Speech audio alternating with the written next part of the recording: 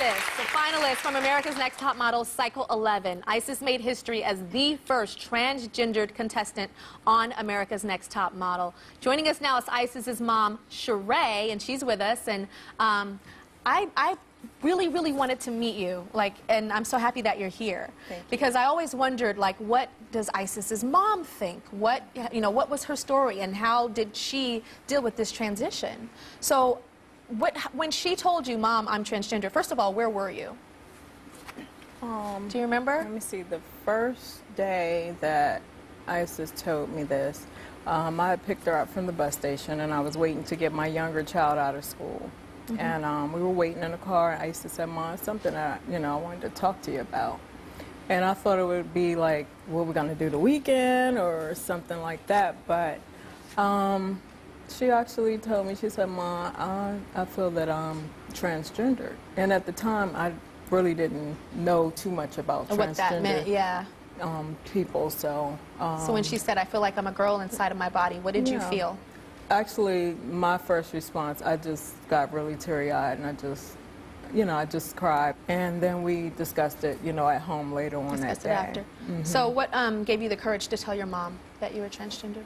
Well, I guess, when I decided to move up to New York, I had moved back home from college. I saved up enough money, and when I got the backbone, I went to therapy for a few months. And I got the backbone enough to say, you know what, I'm ready, and whether people like it or not, I'm about to do what I have to do. So I moved myself up there also to pursue my career as a designer and, model and just whatever happens. But so after going up there and already starting to live my life, when I came back, I'm just like, hey. Time to tell her. What's your birth name, Isis? Daryl. Daryl. Okay.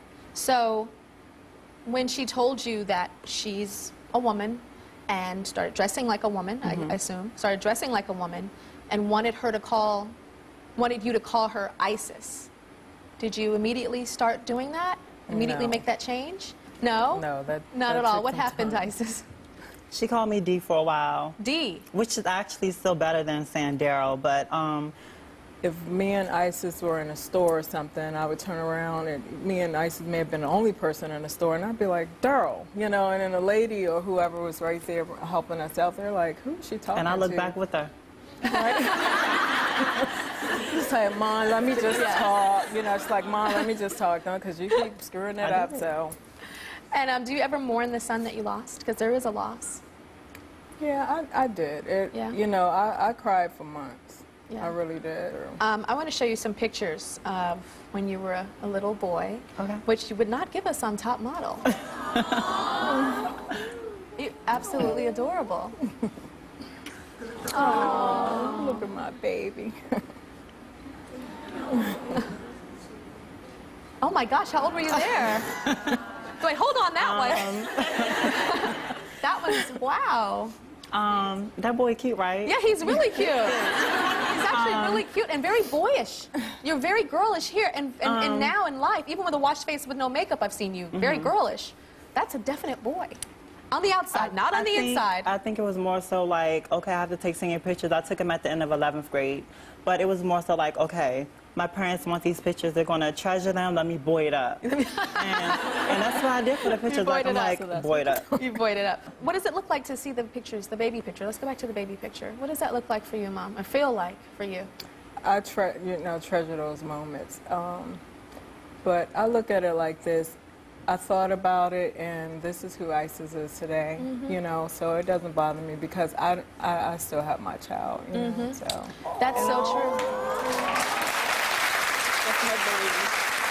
And I really admire you for this because I have sat on this couch with so many parents that struggle so much, that love their child so much, but that disown them for beliefs. And it's like, and I always say, I'm sure your child has done some really bad things and cussed you out and called mama, bitch, I don't love you and I hate you.